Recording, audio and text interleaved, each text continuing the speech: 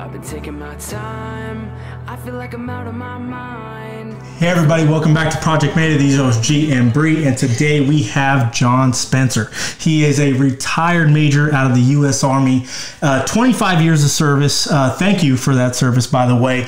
And he's been in numerous articles from New York Times to the LA Post to USA Today. This man also has a book coming out, and he will talk all about that book and then also about his experience when he went 2 tours overseas to Iraq, and then also his family and work dynamic. I mean, this man is incredible. Welcome, John. How you doing? Thanks for having me, man. I'm doing good. Life is good. Great. So, okay, we always ask everybody, how did you decide to go into the military? Man, that's a hard. I would say I was just from a hometown, Indiana, really out of high school. My mom signed me up at 16. I knew it as what I wanted to do. I didn't really have any other thoughts in my mind but join the Army. Wow. Okay, so you're in the Army, and can you talk about a little bit of your experience kind of climbing the ranks and your deployments?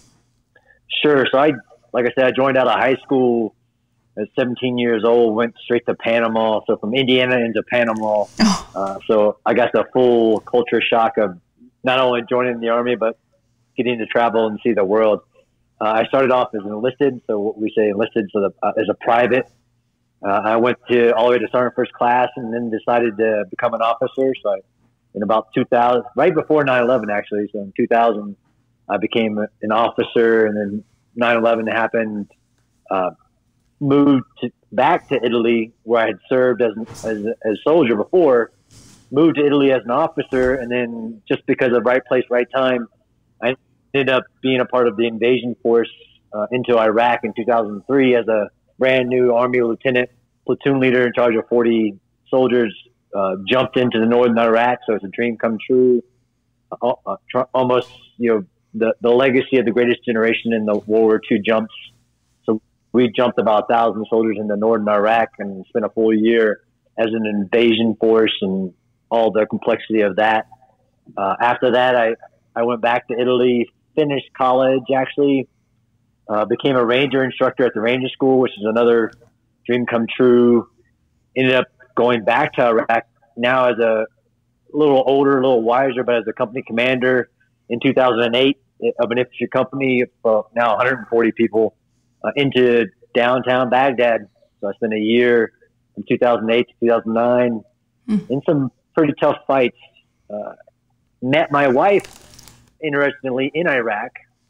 We were both soldiers stationed in a really bad location inside of Baghdad. Met her and then dated after the deployment, and then made a wonderful life. We ended up eventually, in part of our career, being stationed at the military academy, United States Military Academy, together. My last duty station, neither one of us having gone there, but we ended up teaching there for 4 years, and that was my last duty station before I retired in 2018. Wow. Okay, wow. So you talk about, the dream of, going overseas and fighting. What was you went pre 9/11. So what, the people that we've had on the podcast have been post 9/11. Mm-hmm. So what was the driving force pre 9/11? Yeah, that's a great question. And I actually start my book off with this because we are shaped to think about what we think about the Army, the wars. We all get shaped from birth almost. We don't even realize it. So I grew up in Indiana. My grandma went to the VFW and the American Legion and places like that because her husband's, a few of them, were all World War II veterans. So that was a staple of my life as a young kid, was going and seeing these old veterans with the hats, with the units and the camaraderie they had. And I grew up on G.I. Joe, the A-Team, all that stuff but it was shaping what I thought about what the Army was supposed to be, what war was supposed to be like. So that's really what shaped me. And I knew I was even in a little program called the Young Marines when I was a little kid. Wow. So I was primed to want to be in the military for a bunch of reasons. And I am the dream come true of what I tell people I was reborn in the Army since I was, I entered at 16. My dad left when I was like 6 or 7, so I was raised by my mom and my 2 sisters. Really, when I entered the military, I was re-raised on how to treat people, how to earn respect, how to gain respect, how to eat right, how to keep your body in all that. I was really reborn in the Army, although how crazy that sounds. Yeah, so like, you growing up in Indiana, David Goggins, I'm sure you know who that is, talks about, right side of the tracks and left side of the tracks. Where do you believe that that's a thing out there? Yeah, I mean, I love David Goggins. Yeah, I mean, of course, I grew up very poor, very mom working 3 jobs, trying to hold it together, 3 kids, never saw her. Sometimes I thought she was having nervous breakdowns, but after having watched my kids for just 1 year while my wife was deployed, I can't imagine what she was going through. But I tell my wife, she actually just today is like, you grew up poor, but kind of my spending habits now don't really reflect that. But I remember heating water on the stove to make bath water because the power had gotten cut off. I mean, it all shapes us like David talks about, those memories, even the most horrible ones, shape you who you are. And there is growth in that. And I'm a firm believer in that post-traumatic growth. Even now I've studied it, and I think it all shapes you and who you become. Yeah. So now talk about, you going into the service and you going into, infantry, training and whatnot, basic boot camp, and then you going into the first deployment. And then where did you become like special? Did you ever think about becoming special forces, or what was the, you got a Ranger shirt on, so I'm sure you had some sort of, motivation, but what was the thing for you? Yeah. So I when I was 16, I would go into the recruiter's office and watch these really cool, I forget what they're called. They weren't DVDs back then, but they're, these films you'd watch. VHS. No, they were like floppy disk. No, I can't even remember what they were called. Like the laser disc. It was almost like, I forget what they were called, but yeah, let's call them VHS. But about Army Rangers, about Army Special Forces, and I actually tried to sign up to come into the Army like that, and there was a program, but of course, like every person who comes in the Army, sometimes recruiters are like used car salesmen. They're just trying to get you in that seat. So the Ranger contract wasn't available for me. It was 11 X-ray or just basic infantry with an airborne option. Like, yeah, but you can go Ranger as soon as you get in. And I did that, got in, and never heard about it again. And was able to apply later. I knew I wanted to be a part of the Rangers from the day before I even came in. I never considered Special Forces. Really, it was just a timeline thing, and most people don't know, especially for officers. Once I became an officer, there's a very small window when we allow our officers to apply to go to Special Forces. So I was pretty much in Iraq during my window of when I could have applied, or I needed to go back and finish school because I did a program where I hadn't graduated a bachelor's degree in college yet, so I had to go back and get that. But I was in the Ranger Regiment as a private. Great lifetime achievement for me. Then the fact that I went to Ranger School, which is different for us, you're being in the Ranger unit, being at Ranger School. But then I went back, like I said, as a captain and was a Ranger instructor. And I even put that in my book. It's, that little kid who watched those videos, it was almost self-actualization for me to become a Ranger instructor and to be a part of that community. But it's a part of what I say now is it's a part of my identity. Just like being a soldier is a part of my identity, being a husband, a father. We all have multiple identities, but a Ranger from early on has always been a part of my identity. So you said you were raised in the military, essentially reborn, and so you are thrown into wartime. Was it what you thought it would be like? Absolutely.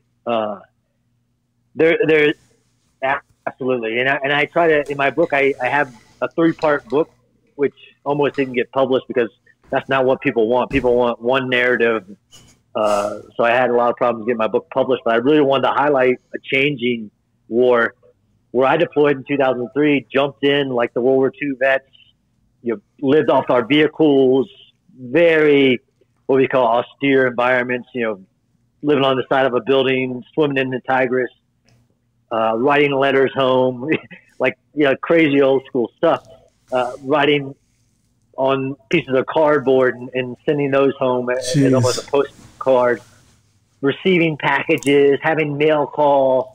It was everything that I had imagined and what I had read about and what I'd seen, and forming what they would call the Band of Brothers, kind of what I call the Band of Brothers phenomenon of being put in these really stressful situations of bullets flying. And I try to tell some of these stories, and it's actually when you come back that the bonding, I think, happens, because you all had just went through some great fear-causing event. No matter who you are, everybody experienced fear. Mm-hmm. But you experience it as a team. You come back and you talk about it. You make fun of each other, and it's a form of coping. It's a form of processing. Mm-hmm. And I write all about that. And that deployment, with all its ups and downs, it was everything that I had imagined the war to be. Mm. With your book coming out, and I know you're really in the forefront of putting yourself out there. Mm-hmm. So let's put yourself out there. So rather be too forward, but tell us about your own mental wellness in that time frame, because I'm sure it was relevant. Mm-hmm. Yeah. So in 2003, my 2003 deployment, almost every system that we have in place, I think, to maintain a soldier's mental health during combat. So we've been doing this for centuries. We know that small unit cohesion is important, and we know that training beforehand. We know all these things are a part of what helps people endure combat. In 2003, my biggest, and I put this out there, and I'm an open book, my biggest mental issues were really not fear of dying, not fear of the enemy. I had absolutely zero problems with that. The things that I found myself a little unprepared for was a little bit of imposter syndrome of not wanting to fail in whatever the job I was given. Stop there. What is that? What is imposter syndrome? If you can educate, who's listening that doesn't know. Yeah. So imposter syndrome is when you're the person, you're getting up to do a public speech to a group of individuals, and you don't feel like you're the right person to be talking to them. You don't feel you have the credibility, the expertise. Maybe they probably know it better than you, but you're standing there and you have an internal voice of, hey, you're an imposter. You should not be here. You're going to mess this up. It's a very common phenomenon, and a lot of people experience it. Some people can drive through it. Some people, it causes inaction, stage fright, those things that, and in combat, that's the worst thing for us, is not making the decision, freezing up, which I did see. Luckily, I never did that, but I wrote about that. That was always my biggest fear. It wasn't fear of who I was going to fight. I always felt that we were trained. And in those early 2003, we were usually fighting other people wanting to fight us. So, we were going out to find somebody, or we're reacting to somebody shooting at us, things like that. Yeah. And the age of the IED, which I've written about, wasn't until the end of that tour. By the time I went back in 2008, there was no more bad guys really shooting at you, or you're doing a big combat mission against. It was just driving around and waiting to get blown up by an IED. Wow. And that's a completely different psychological experience than basically entering a fight knowing that you're the better fighter. That's what we train people to do, is enter fights and know that you're going to just dominate people. So sorry to cut you off there, but what's the difference? Us who have never been in warfare, so like, what is the difference between knowing that you're going to see a person at the other end of that barrel, rather than driving in a Humvee, knowing that you might be blown up any second? What like, dive deep in here. What is the difference for you? Yeah, for me, it's night and day, and there's very little research. There's some research. We've studied the military. We know how to train people to move forward, disregard all human nature of fear, and move forward and fight. And it's part of what we do. And that's the whole Band of Brothers theory, right? I'm not fighting for myself. I'm fighting for my friend to my left or right. We all have heard that. And it's real. It works.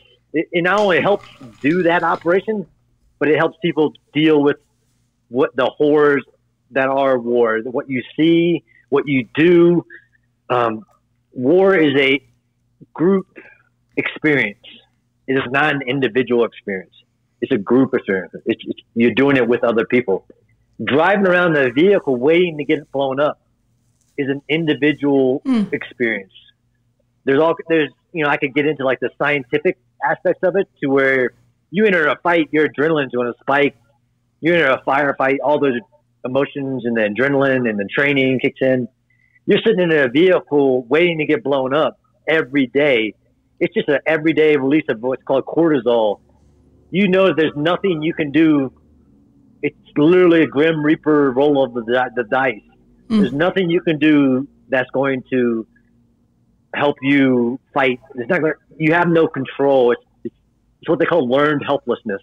You're just helpless. And your buddy to your left or right can't help you. Right. It's just a matter of when the bomb goes off, did it hit you or not? And if you do that every day, and this is, I've written about, it's just not been researched. The last time we did like research that would really tell you what that feels like was really Vietnam. We sent researchers into Vietnam in like fire bases that are being attacked, and we take their blood, we take their urine, and like we know what's going on in the human body in the combat experience. Nobody did that for Iraq and Afghanistan about what does it do to the human body and to the mind, really, to sit in a vehicle every day, and then maybe it's blown up every day, maybe it's blown up once a week. It I think is different than any combat experience in history, and that's. So I write a little bit about that. I also write about, we live in a new connected world. That's really what the book is, Connected Soldiers. Everything that we used to know about war was about sending people to war as a group, and they dealt with it as a group. They processed it. Old days, they used to come back on boats, take them months to come back. You go to war today, like my wife did in 2018 after I retired, and I'm at home with, an 8-year-old, a 6-year-old, and a 3-year-old. But they could talk to mom every day on FaceTime. They could hand her an iPad every day. There's been a little bit of research on that may be good for the family and the soldier, but it also may be horrible to the soldier downrange, who's now not only dealing with combat, he's dealing with whatever is at home. And now home is dealing with combat like they've never dealt with. Wow. Yeah. Wow. That's really interesting. Okay. So in your experience then, if you compare your wartime experience and you came home and you said you met your wife in Iraq on a tour. So you were single, essentially. You didn't have your kids yet. Okay. So you come home after combat. What resources did you use, or did you use nothing at all? Did you not reach out? No. So I'm what they don't want us to be, which is bullheaded. And I think a part of our culture, and I think we've talked about this, is this idea of being strong. And even when I struggled, especially after my 2008 tour, which was psychologically very different for me because I was a company commander with a lot of bad things happening. It took a mental toll on me where I think I had a nervous breakdown while I was in combat. And I still struggle with some of what happened over there. Because I'm always seeking to compartmentalize and just shove that emotion, that experience deep down. Because I was raised from the time I was a little kid until, especially when I joined the military, of what strength is about, what is being strong, and that belief of seeking mental health assistance. Even the term mental health, it doesn't, in the way I was raised or the way I thought about the world, it wasn't part of that being strong aspect. So when I got back, I just tried to process it as deep down inside. I get nervous around crowds still to this day. I don't like it. And I try to, we call it resilience. We try to get back up to wherever we were before the experience, and mine just happens to be the combat experience. But you try to get back up to a functioning level. A new normal. Yeah, new normal, right. Yeah. So trauma is trauma. Trauma, I don't care what theory is out there. Trauma is trauma, and it hurts people. Now, how that trauma is addressed and how it's processed, how it's unpacked. You asked about what happened when I got back. So every soldier who leaves out of a combat zone has to fill out a questionnaire. Yeah. The questionnaire says, like, did you see dead bodies? Yeah. Do you have any problems sleeping? Do you want to talk to a mental health specialist? And the answer, and we all know to answer no on every one of those answers, because if not, one, we're not going to get to where we're going. It's just not the right time, or it's a sign of weakness that to who we value, which is our group. It's a sign of weakness to our group. Yeah, and I can't tell you how awesome it is to have you on this, because you're so vulnerable and you're stepping into a new masculinity that really hasn't been tapped into, with all we have of being macho and just shutting the, F up and doing what we do. And I really appreciate you diving into that zone. So let's keep in that zone, and let's say, you're back. I mean, I don't know if you've had this situation happen, but you're back home with your kids, and then your wife is out. Yeah. And you FaceTime, but that FaceTime doesn't get picked up. What are we thinking? What are we telling the kids? What have you been in that situation? If you would like to share, I would really love to know. What did you say? Yeah, and my kids might hate me for this later, but I put it all in the book.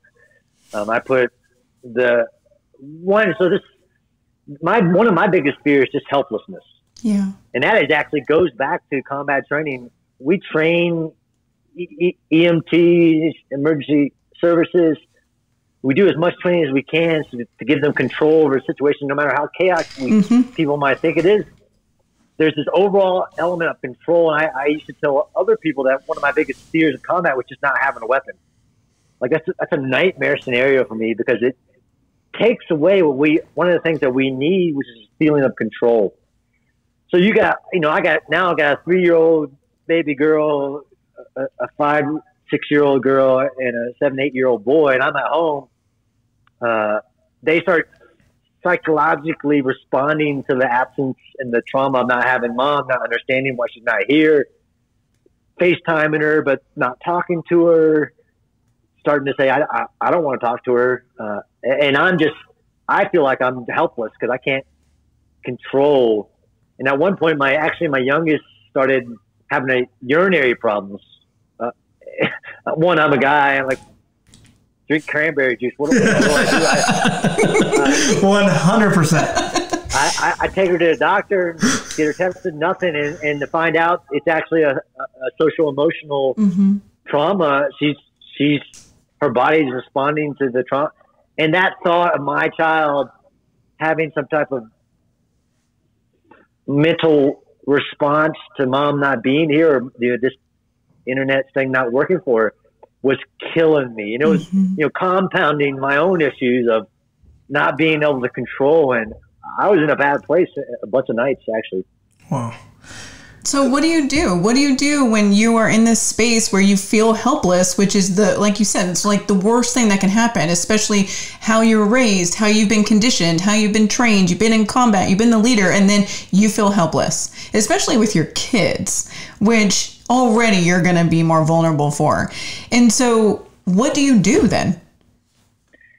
Yeah, so I don't know exactly what the right answer is. I can say the things that helped me. Yeah.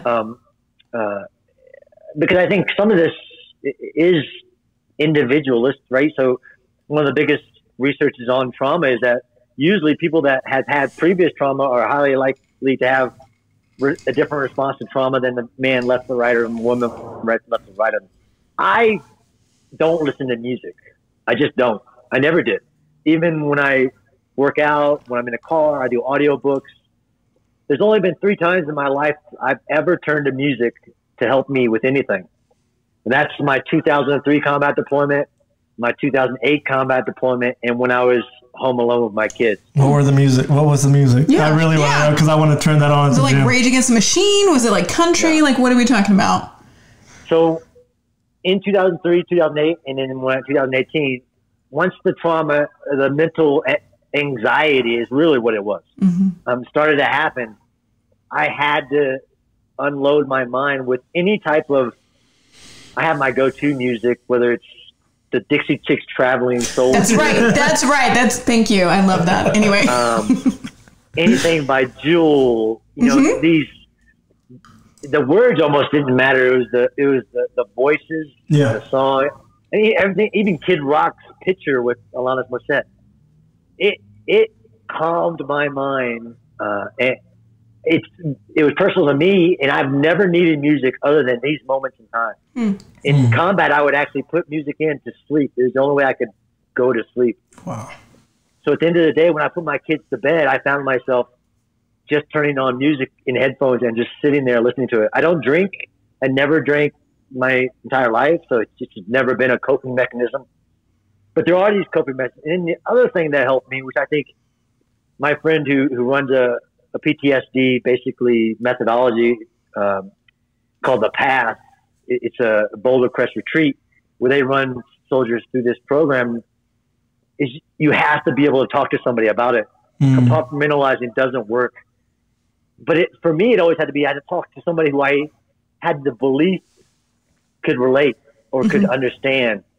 Just talking to somebody who had no idea, it didn't work for me. So if it was about combat, I had to talk to a combat soldier, a veteran of it. And that's the moments of complete ease that I would have. And what we talk about, these bonds that we form with people.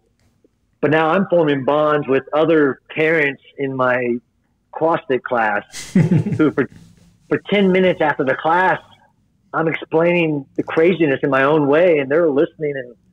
And for me, so physical exercise is the other thing, right? So it was the music. And if I didn't exercise every day, and I'm not trying to channel David Goggins, but it's just a chemical release of it's a part of my life. And if I don't do it, it really reflects in my emotions and my patience with my kids, everything. I completely understand. Yeah. So I combined, actually, I formed a different family in this. I rejected CrossFit my entire military career. those pull-ups, man, like it's weird. Tell me you don't do those pull-ups. I do the pull-ups. Oh. I thought it was all static. I really looked down on it. That has the exercises and the movements had nothing to do with it. I met with a group of individuals every day. If you went through a little bit of a challenge, physical challenge with them, crazy, funny looking movements. And then it formed a bond with that family. And then I would talk to them about what's going on in my life. They knew that my wife was deployed. They would ask me about it. Those few moments were enough battery recharge every day that I was able to survive it. So, that's amazing. Just how you're able to flip the switch. I mean, I'm sure it took a long time, man. It wasn't just overnight. The people listening, I'm sure it took a long time. And then you now transitioning into writing your book, which I'm in the process of writing mine. I'm sure yours weighs far more than mine does, but what was the transition? What made you say, hey, this is me. I want to share my story, and I want you, the listeners or the readers, to take something away from it? What was it in you that you thought that other people needed to hear? Like specifically, what was it in you? So I've written for every major organization in the United States. First I started as a goal. I've written for every newspaper in the United States. I've written over 100 things. what I found through writing and before I even started the book was that it was therapy for me. That knowing it was almost validation that somebody else wanted to hear what I had to say.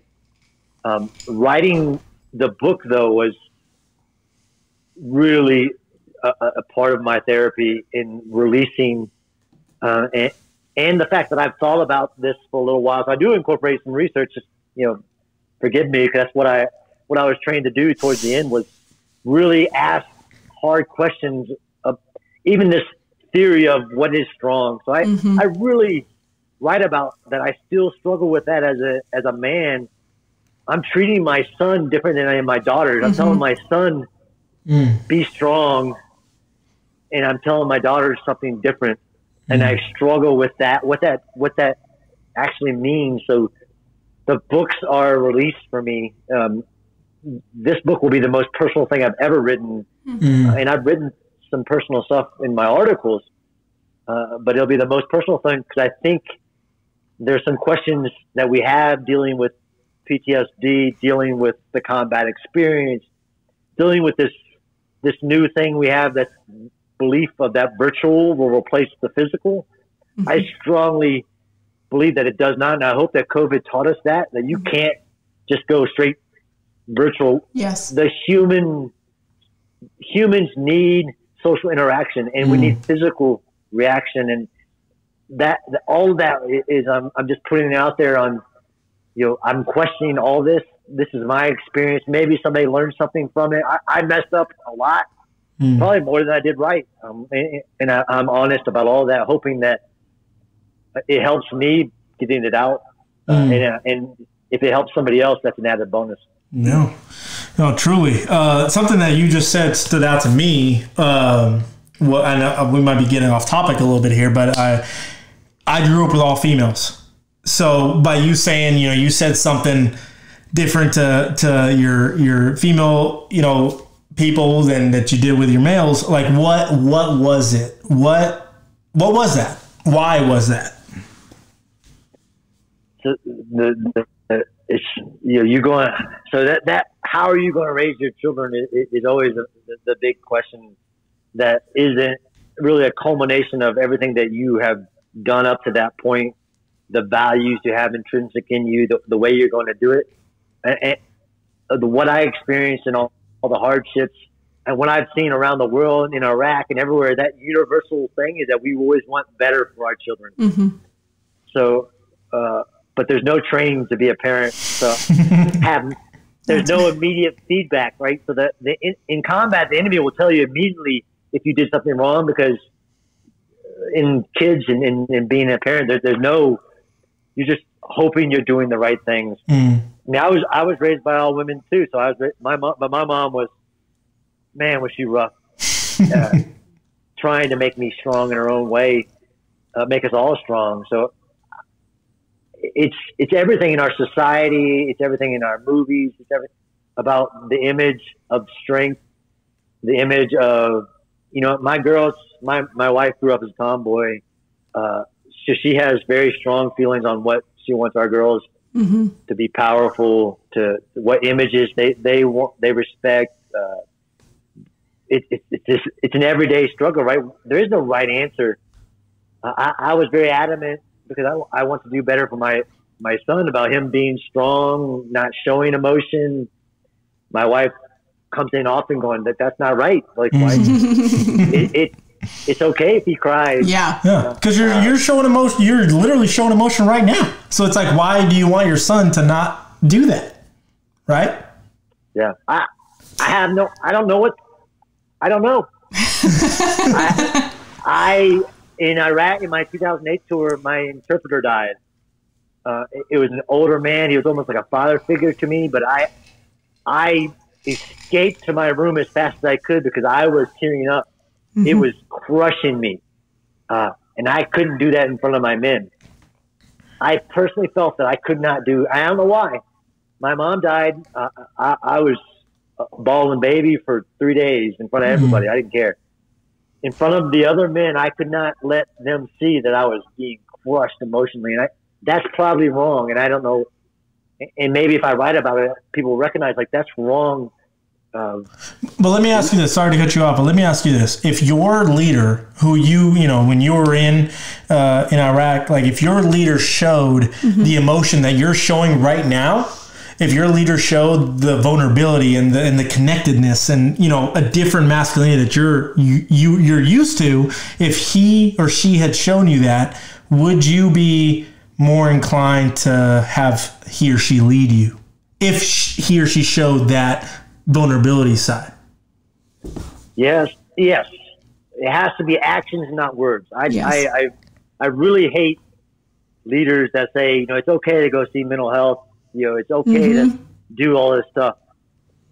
That's not the way we learn. That's not the way, especially within the tight groups, military, law enforcement, all that stuff. We have an entire system of what we call norms, what the group says is okay and what's not. It's through action and not words that make it matter. And it has to be within this system of, so in my solution to what I think one of the issues with experiencing trauma in combat is that now we experience it, we come back and we connect online with other people. I think that's a breakdown in what we know works, which is we're sitting around a campfire saying like, I was scared shitless about that. And I talk about, like, there's a moment where we picked up one of our fallen. The medic hands me a pair of bloody dog tags and says, "Sir, what do I do with these?" That is burned in my mind to this day. And I look at, there's nothing that prepared me for that. I can pick up dead body parts of enemy soldiers because we've learned how to dehumanize that. But that bloody dog tag of a U.S. soldier wrecks me forever. I should have talked to other people at that time about that, as in the people around me. And that openness is what we know it helps people survive traumatic incidences when they talk to people they respect. So if my leaders had done this coping, this within the system, being able to say, "Hey, this messed me up too," or "It's okay if you're having problems dealing with what we just did or what we just saw." This connected world has almost broken apart some of that, and that's going to cause a lot of problems, I think, in the future. So, no, I couldn't agree more. With you being so forthcoming with your experience, what do you have to say to the next generation? I mean, I'm sure all of us, me being a fireman and wanting the next generation to do better, be better, and to know better. And then, her with, being a female paramedic and then coming up and wanting to mentor more females. What do you have to say to the soldiers that come in with an attitude of, I'm going to put my head down, I'm going to do it. And I'm going to get after it, and I'm going to see war. I'm going to do this, do that. Like, what do you have to say to that individual that's head down and just, ferocious in wanting to fight? Yeah. I mean, that's good, right? That's what we want. And sometimes we got to train that into people, where you enter in a system. We have this system, and we all do, whatever our profession is, we have a system of the things we respect, the people we respect, the people that we look up to, the things we're trying to climb the ladder in our own way, the military, about things we wear on our chest that hey, you're going to respect this, or what I would tell others is that's great. And they learn quickly that they are a very small piece of an overall chain. So they can be as strong as they want to be, but it's about teamwork. And we try to get to that in the military. But it ripples across the whole life. And this is the one thing that I think I needed more, where we understand that fighting is kind of a group thing, but we don't understand that dealing with it, all that is a group thing as well. We have a crisis within the U.S. military about suicides. To this day, they're still out of control. And some of it has to do with the culture of, this compartmentalizing, deal with it, what's strong, and what's viewed as a weakness. The problem is that within fighting, we know that it's always group efforts. everything in life is a group effort. Even me staying at home as a stay-at-home dad now, I don't see people other than the one group I see when I go exercise. I have to have somebody else to talk to. My wife comes home. She's still in the Army, lieutenant colonel, works insane hours, crazy days. She comes home. She'll listen to me, but she doesn't want to really hear everything. The overall message that has to get out is that nothing should be done alone. Nobody should suffer alone. There has to be somebody to talk to. Whether that's somebody that experienced it with whatever it is with you. If it's that moment, like what I'm talking about downrange, or when we get back, that's the human mind. Is we have to have a connection with somebody. We have to talk to people. I mean, I fall into traps even in my current life where I just don't see anybody. I don't talk to anybody. I drop my kids off at school. I come home. But it's those few interactions I do have to capitalize on, and I have to make friends in my own way. So this internet, social media helps maybe if you reach out. But I think we have a lot of problems. We do in the military where people go down this spiraling thing that it's just all them, and then they're having to deal with this. They can't recognize that even if it's not even asking for help, but talk to somebody else in a not in a transactional way. And I miss moments like this, and I'll say I was a terrible leader because, like you said, I was single. I didn't even think about what they had going on in their personal life. It was about the mission. And if they mentioned something to me, I don't know if I triggered that they were actually wanting to talk to me about something. And if I gave advice to people, those moments will come about and you won't even know they're there. Where somebody's actually wanting to talk to you about something, and you just went right past it. And I do it. So now I'm the person like asking the coach at the gym after class, and I'm talking about life. Like I don't want to talk about the workout. I want to share a moment with another human. People go down this spiral and they think that there's nobody that they can talk to, and that it's only them. And then they make really bad decisions about that's unfortunate. And there's a lot of people doing a lot of great work. I don't know how to change it, but it's something I definitely recognize is that nothing, even that hard charger coming in that wants to fight, nothing is done as an individual, not fighting and not dealing with trauma, life, war, nothing.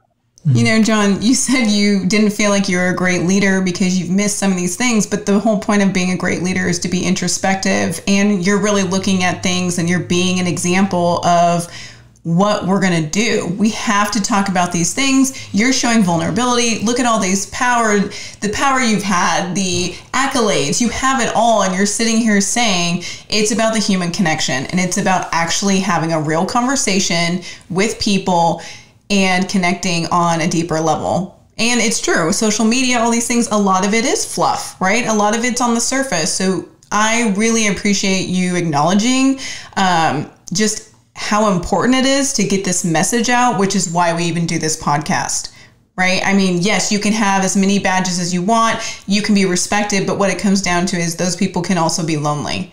And we are seeing a huge problem with mental wellness in all facets of first responders. So I really appreciate you're just being very authentic. Yeah. And, you talked about teamwork and, being there for your guys and gals. However, rapid fire, buddy, you are not going to be there for, you're going to be by yourself. I'm going to tell you this right now. Rapid fire questions. You're going to be there by yourself. Here it is, my man. You ready? You ready, Major? Yep. I'm always ready. Okay. All right. You're a little finicky. You're a little fidgety. Okay. I got a bum shoulder. I'm getting old. Oh, that's what it is. Okay. Well, a bum shoulder. That's what we'll put it as. So the rule is Bree's going to ask you 5 questions, and you have to answer in one word or one phrase. All right. One word or one phrase. Okay. Are you ready, John? I'm ready. Okay. First question. What do you first notice about someone when you meet them? Eyes. Ooh, okay. When to do this all. Okay. Question number 2. What is your least favorite MRE? Man, one, I haven't eaten MRE in years. My least favorite back in the day is probably chicken noodle, which is a surprise to many people. How does that even come about? It's in a pouch or it's in a bowl? Yeah.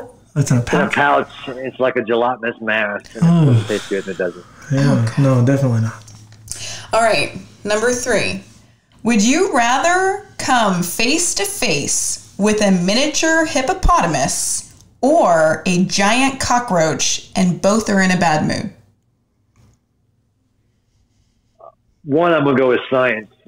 Hippos kill more people than any other animal. I don't know if you know that. Oh, 100%. 100%. I'll take the cockroach. All right. This is why we gave you this question, by the way. Okay. Okay, number 4. As a parent, what is your least favorite toy that your children have had? Anything that makes sound. Yeah. Anything that makes sound. Yeah, no. They're already so loud. Let's go with the recorder, because they get given that thing and they just come home and they blow on it. No matter how much you tell them to stop, because it's for school, and they're just blowing on it. So it's the recorder. Okay, last question. So what is one word to describe yourself? Dad. Oh. That's awesome. We haven't had that before. That is awesome, man. Yes. When I retired from the military, it felt like a funeral, but I said, I've had many identities in my life: Ranger, Sergeant, Soldier, Leader, Commander. None of them mean anything to me other than Dad. That is. Or they mean something to me. They don't mean as much.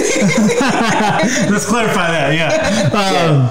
No, through and through, man. Like, your kids don't care. I mean, at the end of the day, they don't care. They care about you being a dad and, you know, your wife being a mom, and that's what truly matters. And that's what we're trying to get out there. That's what you're trying to get out there, is you have to be a dad and a mom and a brother and a sister and, you know, just whatever, son, daughter. You have to come back to that basis when you come back from war. And that's what what you've implemented in your book and are advocating. And I truly just absolutely am honored. And I know Bree is too, just have you here with us and sharing your story. And your book's going to come out. The link is going to be in the notes down below. When is that coming out? Tell the people, by the way. So spring of 2022. Okay. I can't wait. It's driving me crazy waiting. No, definitely, brother. Thank you so much for coming on. It's been a pleasure, and we can't wait to have you back on, when your book comes out, and see how it's doing. Thanks a lot. It's been a great honor, a pleasure. Thanks a lot. Absolutely, brother. All right, this is Project Mayday. Call out. Call out. I fell